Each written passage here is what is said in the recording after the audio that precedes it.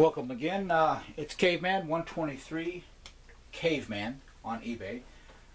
This track is a pretty cool track. It's all the white track. This is a DEEGAN track.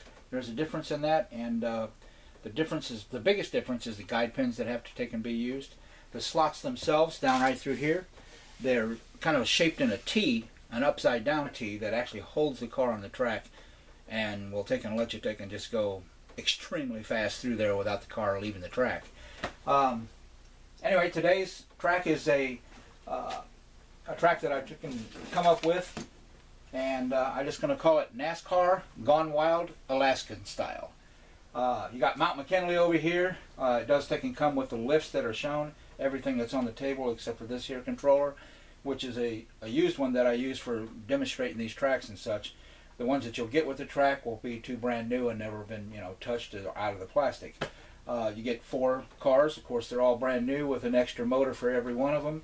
A tune-up kit, maybe for a car that you have at the house.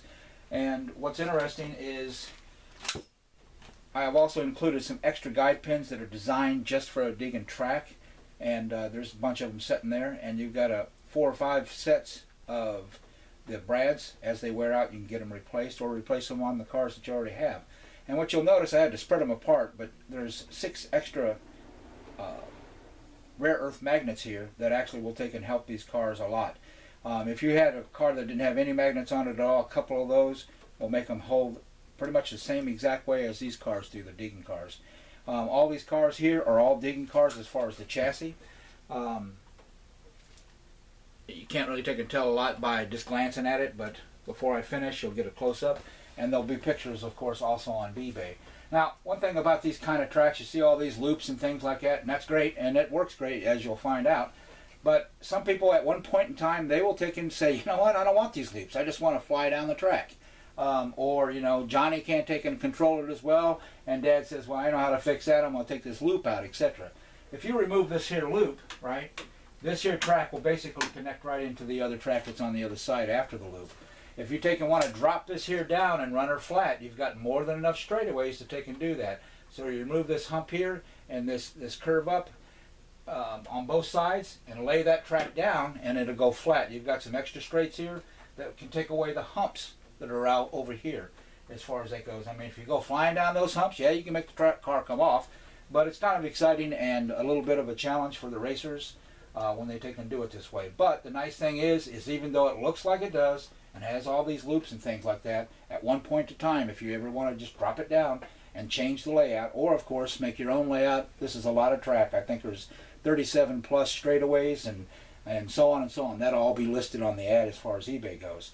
Anyway, that's about it as far as in general. And let's see here. And every time I go to test a track, something a lot of times goes wrong, not intentionally, but I'm just going to run it around the track a couple times.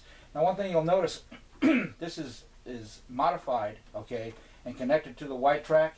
This is an actual 1/32 power supply. You're not going to have any problems powering these cars. It pushes just a little bit over 12 volts, and you should be able to take and race great.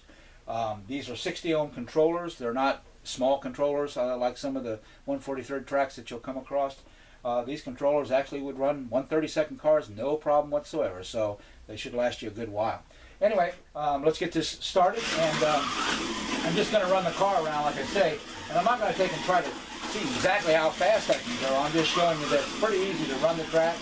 The car stays in place at the climb the hills, no problem, except for when you spin out, and that will take and make all the difference in the world. So anyway, you got a lap counter here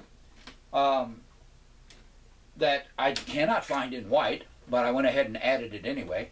And pretty much that's about it. I'm going to pick up the camera now and take and get a little bit closer to some of the things that are included in the track. If you have any questions, feel free to ask on eBay, and I'll be more than happy to help you out with that. All right, let's see here. Now we got everything moving around. Okay. Like I said, you got the 4 cars, and what you'll notice on these cars, okay, is right here, the guide pin itself is a little bit different. There's a place for a rear one, which you can take and install in there, which will actually take and help it hold the track even more if you like. But if you look real close to see if I can do this, if you look at that guide pin, you'll notice it's kind of got a leg to it, like a T. and that is designed when it goes into this track. All Deegan track will kind of look just like this here, and you'll be able to see a little bit of a hole right through there.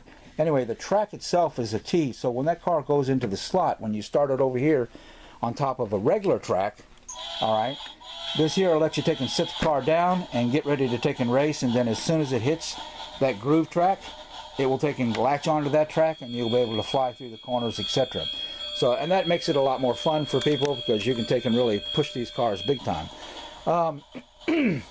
The extra magnets, like I was saying, they're separated, or they get pretty darn strong, and even just moving them kind of close to each other, they want to take and bounce around and all of a sudden just kind of couple themselves.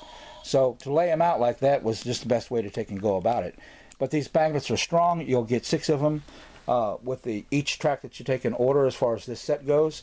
And also it comes with a tune-up kit. The tune-up kit will take and modify and take and put your next car into play, one that you might have at home that needs tires, etc. The extra motors, all these motors, they'll fit any of the cars. Actually, these cars and other Artin cars included, so you shouldn't have any problems with these. But if you do, you got an extra motor to take and reinstall in there, and off you go. You got some extra straights, some extra curves, a couple extra guardrails. Everything that you see on this track is new. It's not used, to include the lifts as far as are the supports that hold the track up. They can be adjusted, and but they're set up. If you'll look closely, you'll notice at the very base I've put a piece of small timber there to take and actually allow you to take and be stable on top of carpet. If I just had the very base on there, yeah, you can screw it down to a piece of wood or something like that and it would hold steady. But if you set that up without mounting it to something, you need something to hold it in place. So those will come with it, and it'll do fine right up on top of the carpet. So when you take and build that arch, okay, the best way to take and do it is kind of build it, but build it on its side, and then when you're ready to take and raise it up, you got everything on both sides kind of put together, you can raise the whole thing up. Now you can play around if you've got 2 people to take and give you a hand holding the pieces and stuff like that, but in general it's best if you do it that way. That's the way I put it together. It's just a lot of track kind of coupled together. If you have help, then it's not a problem at all, really. Pretty self-explanatory. If you look real close, there's just some clips that go up under the track, and those the pipe pieces, if you want to call it that, the lifts in itself will take and just go right into place and hold it steady for you. The dual, there we go. The dual loop is very stable by itself. I mean, it moves a little bit when the car goes around it, but there is no supports that's actually required for that.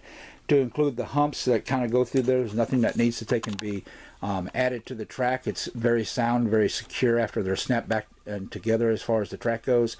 So again, you shouldn't have any problems with that. If you do, always ask the question. I'll take and give you a hand and help you out with anything that I can. I appreciate your time. We'll talk to you next time. Bye now.